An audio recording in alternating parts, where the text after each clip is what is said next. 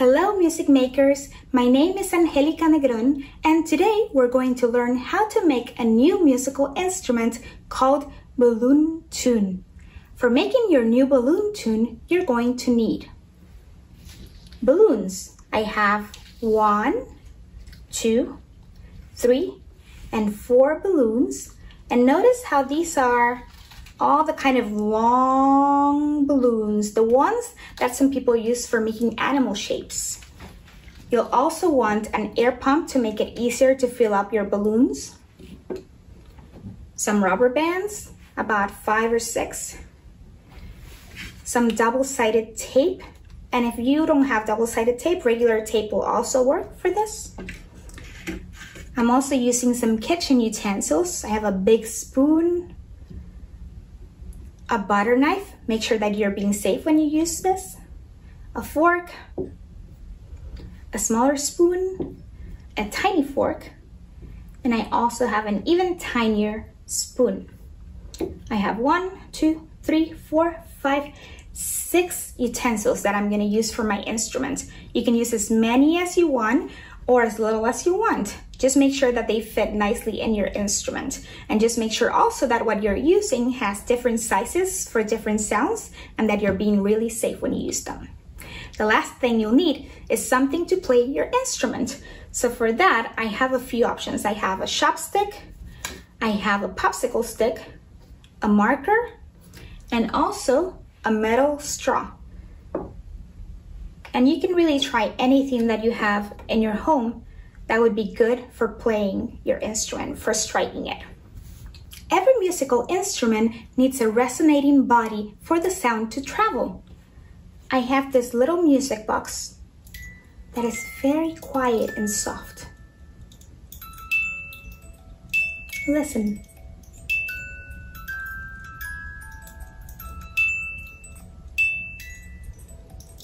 But if I place it on top of this plastic box, listen to what happens to the sound.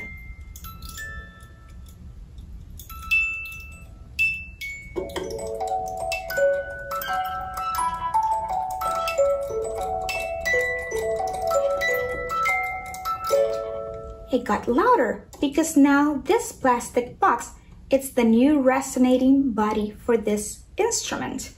I can also try the same thing with a wooden box. Listen.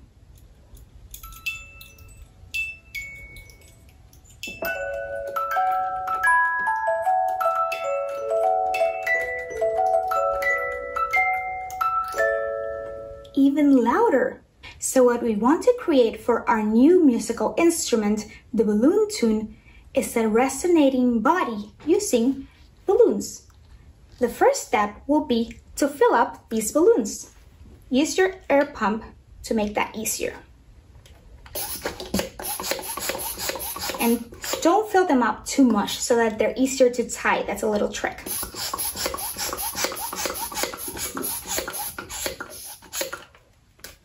That's looking good.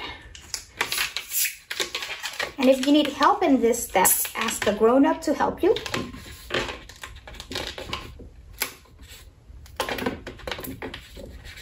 I have one ready. I'm going to put it right here. I'm going to do the second one.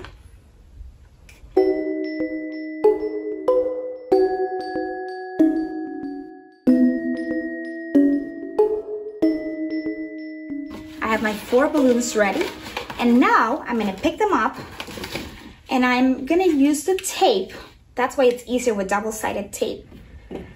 I'm going to use the tape to put these 4 balloons together like this. Okay, so I'm going to do that with my tape. I'm going to place about 2 pieces of tape in each balloon, just so that it stays secure. See how now they don't move. I'm going to do the same for the other ones. 2 more pieces of tape.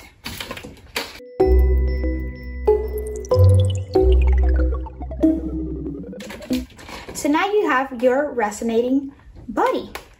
The next step will be to place the kitchen utensils on top of the balloons. So I'm going to put the balloons here in front of me and place gently the utensils right in the middle. 1, 2, 3, 4, 5, and 6. Okay, let's leave that there for now. And I'm going to first just play it and see how it sounds. So if I play this spoon, you can hear it, but it's a pretty short sound. If I place it on top of the balloons,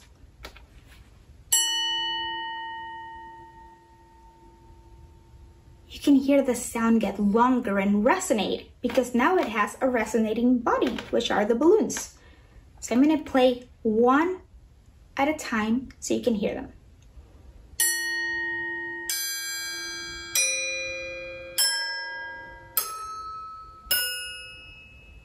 Ooh, super nice.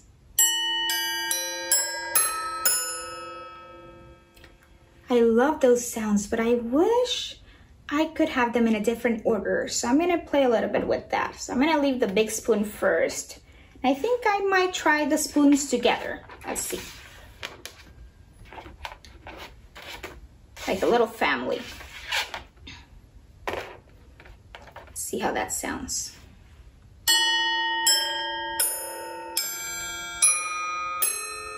Ooh. Ooh, I like that. I'm going to try switching these two fourths.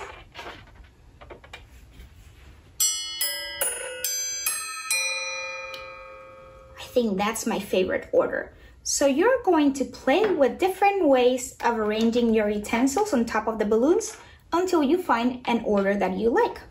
Once you have your order, then you're going to secure your utensils in place on top of the balloons using tape. I'm going to use about 2 pieces of tape for each.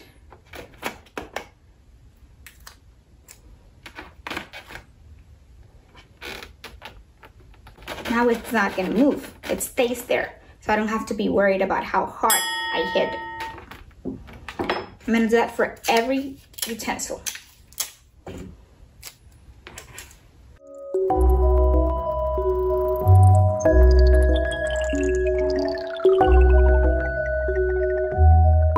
Now you can play with different sticks for playing your instrument. So you already heard the metal straw, which sounds like this. Well, I'm gonna try striking it in a different part of the utensil.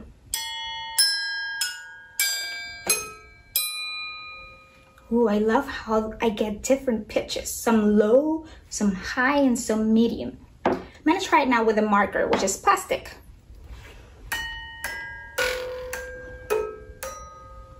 That's very different.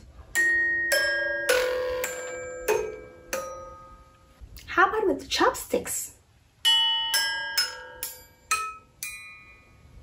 Ooh, and a popsicle stick. What do you notice about the sounds with each of these different sticks? What do you notice about the volume of the sound? How about this? Compared to this. Very different. And I'm gonna also make one more mallet.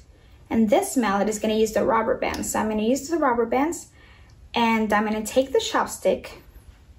I'm gonna grab them all. Take one of the ends of the chopstick and I am going to wrap around the rubber bands and twist and twist and twist and twist and one more twist. Ooh. So now I have a wood side and a rubber side.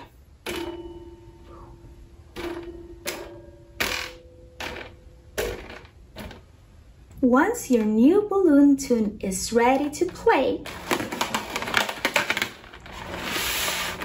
place it in front of you Pick your favorite mallet to play it.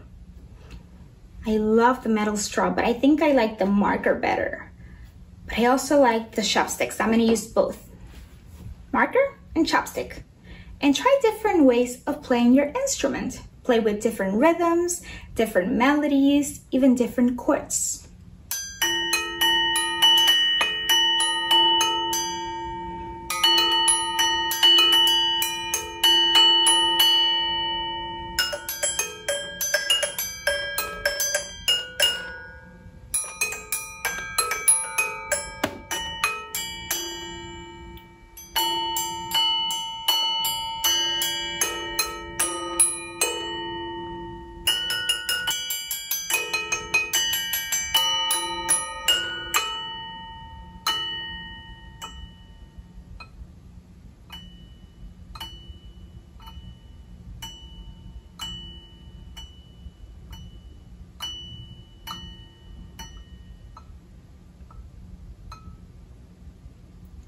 This is so fun to play.